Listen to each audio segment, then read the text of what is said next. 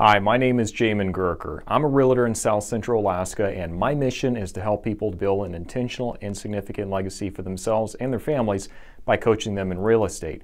Now, today what we're going to be talking about is the real estate market update for what is going on in Eagle River, Alaska. There are some really interesting trends that we're seeing from 2020 being carried over into 2021 as far as we can tell. So I'm looking forward to diving into that. Before we get started, do make sure you give this video a like so more people can find this content that's going to help them as they're making decisions going into the future. And without further ado, let's go and jump into it today. The first thing that we're going to start with is the number of properties that are currently active on the market in Eagle River. Now, this is important because it gives us the overall inventory and the number of options that are available to buyers at the moment. Now, what we're seeing is a pretty significant drop and compression of the number of properties that are available. As you can see over here, in December, which is the past month where we have all the data available where we can talk about it, we're actually seeing about a 50% drop in the number of homes that are on the market. There was 119 in 2019, and 2020 there was 63. So, and that's not necessarily true for every month, but we are seeing shortage of inventory across the board for all of last year. So inventory was down. The second thing that I want to look at is just the average sold price for what we're seeing across Eagle River. Now, across the board, we're seeing Eagle River saw a significant uptick in the amount of the average sold price across the board. But for the past month in December, we see that it went from about $422 in 2019 to about $399,000 during December. But across the board, we are seeing that people got more for their homes last year in Eagle River than they got in the previous years. But you kind of have to look at that and then compare it with the rest of the year leading up to that point. So that's what we're seeing for the average sold price in Eagle River.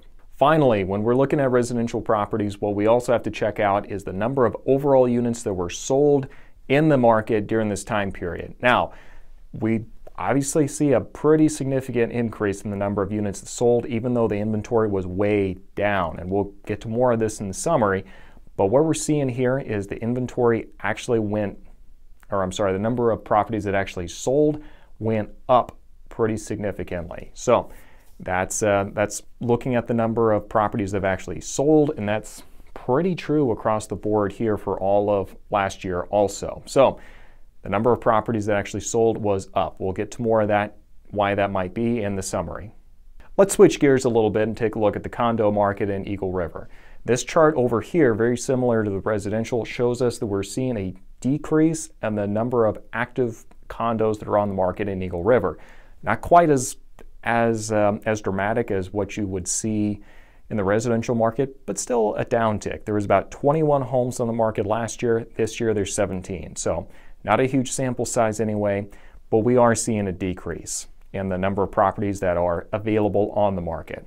Now let's take a look at the average sold price for condos in Eagle River for the time period that we're looking at. For the past full month in December, we see that the average sold price went from about $214 the year before to about $283,000. So it's kind of a small sample size. So what that means is it can get thrown off by any number of things, but that's still a direction we do like to see it going. And across the board, you do also see a very similar trend. Maybe not as extreme, but you are seeing across the board in Eagle River, average sold price is going up for condos as well. So healthy indicator. Talk more about it in the summary. Finally, let's check out the total number of condos sold in the market during the time period that we're looking at here in Eagle River.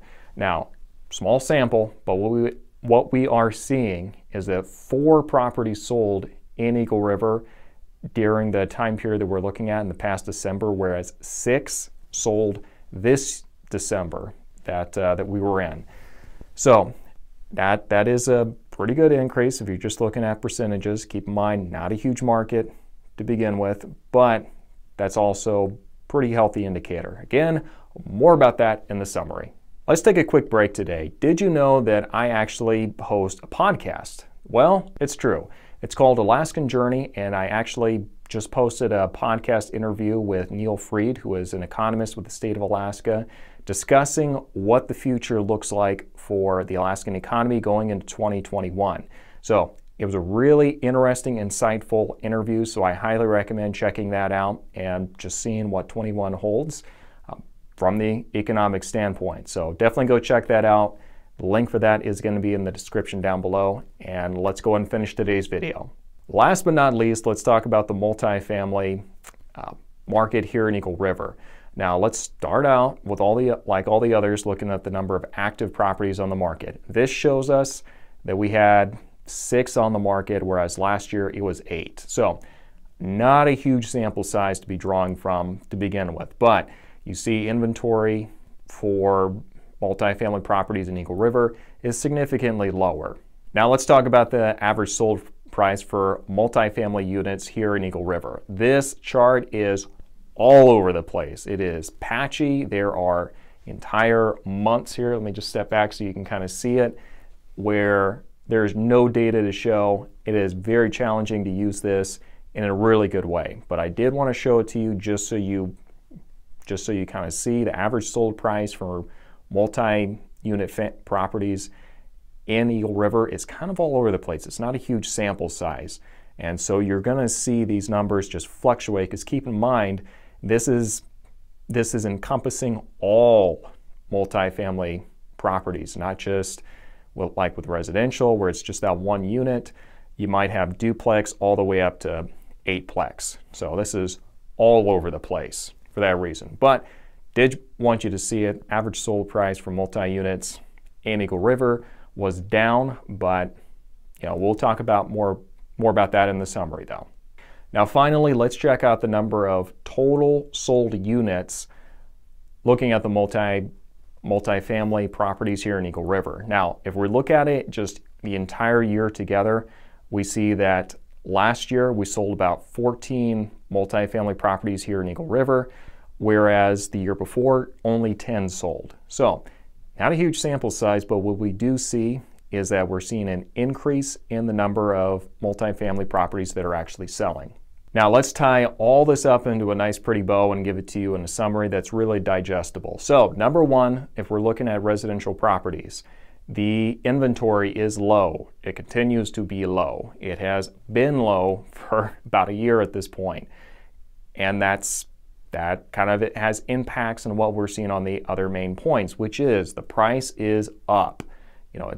Past month in December might not be as high as what it was earlier in the year, but we're seeing that the average sold price is still significantly up just because the inventory is low, which brings me to my final point. Demand is high for residential properties in Eagle River.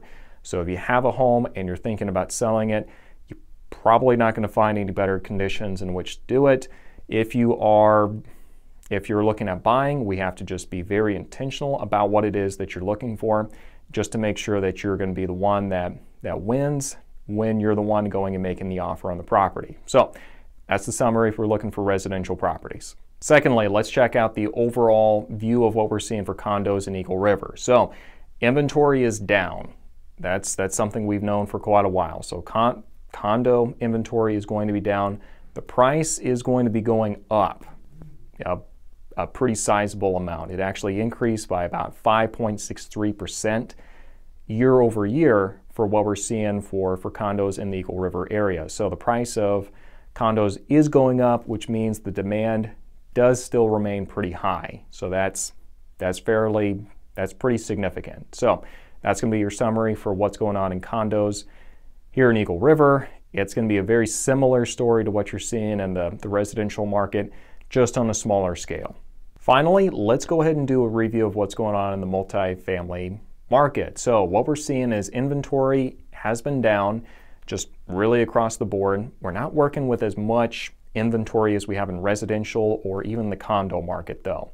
So what we're seeing is that there's less inventory available, but it doesn't take very much to kind of throw stuff off in this market when you have so little inventory. So inventory is low. Average sold price is down by 14.1%. So that's pretty significant. That's going from going from roughly about 453 down to about 380 something and some change. So that's a pretty significant little dip there.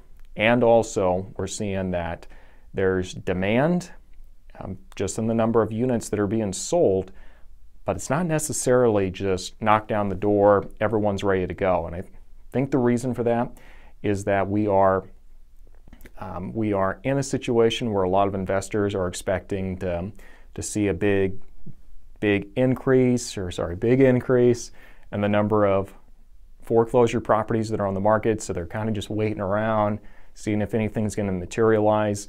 And as I mentioned in a video, which is going to be up above, we're really not seeing that in the numbers. Could be wrong, but what we're seeing in the numbers right at the moment, not really convinced that's going to be the case, that we're going to see a lot of foreclosures.